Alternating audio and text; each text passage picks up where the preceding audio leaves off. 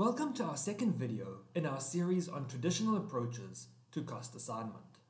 This series is focusing on the plant-wide and departmental methods of allocating fixed manufacturing overhead costs.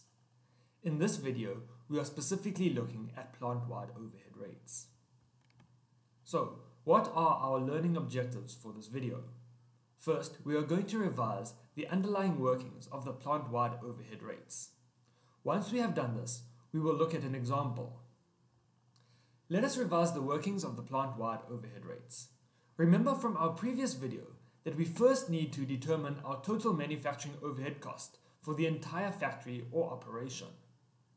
We then need to identify a single volume-based cost driver, which best explains the usage of the overhead.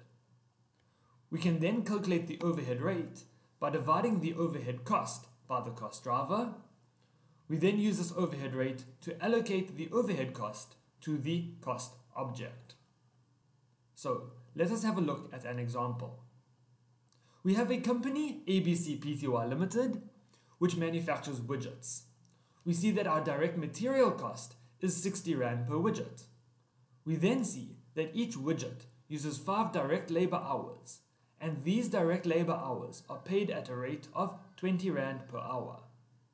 So far, the costs that we have encountered are our direct costs.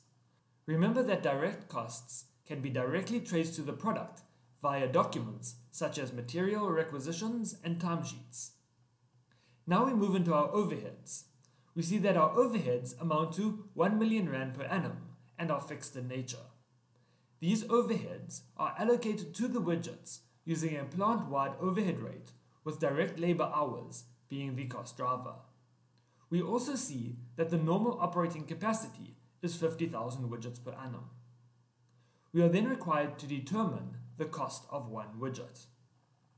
Take a moment now to see if you can calculate the total product cost on your own. Let us begin to answer this question now by considering our basic layout of a product cost. We need direct materials and direct labor, which form our prime cost. We then need to add our variable and fixed manufacturing overheads to arrive at our total production cost.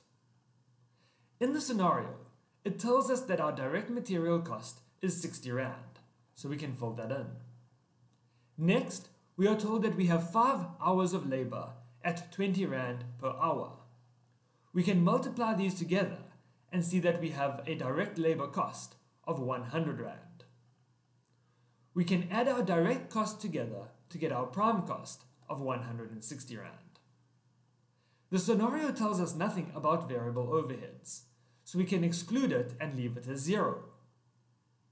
Now we come to the part we are really interested in, the fixed overheads. These need to be allocated to the products using a plant-wide basis. Let us go through the calculations. Remember, to calculate our fixed overhead rate, we need to divide our total fixed manufacturing overhead by the cost driver. In the scenario, we are told that the total fixed manufacturing overhead amounts to 1 million Rand. Now we need to identify the cost driver.